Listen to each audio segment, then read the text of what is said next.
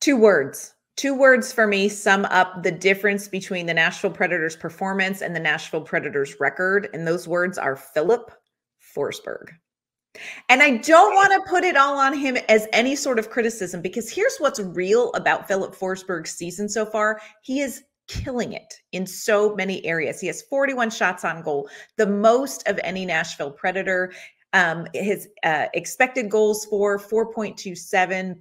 He leads the team when it comes to high danger chances. He is doing everything right except scoring. His shooting percentage, 2.44. Filip Forsberg has gotten a lot of assists. He's contributed on a lot of the goals, but we need him to be that scorer he was a couple of years ago. We need him to be that finisher he was a couple of years ago.